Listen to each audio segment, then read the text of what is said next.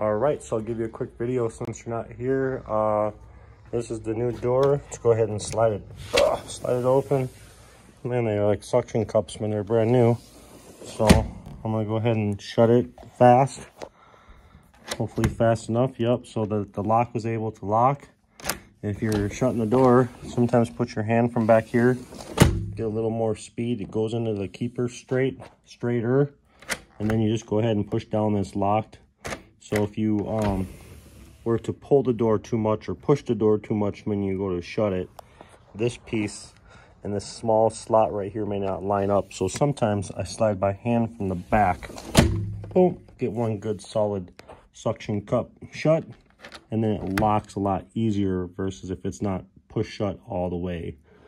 So when this one is up on this lever, that's unlocked. So that's how that works. And then just a quick rundown on your screen.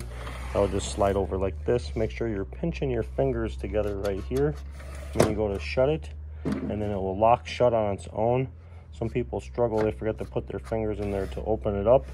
If you don't like that, you can actually take this thing off, and then you don't have to worry about it so much. So stepping outside, when you go to shut it, if you shut it fast and it locks, you don't have quite that same leverage to open it. You just have to kind of push down and slide it over. So this one rolls from the top. So hopefully that tutorial helped you.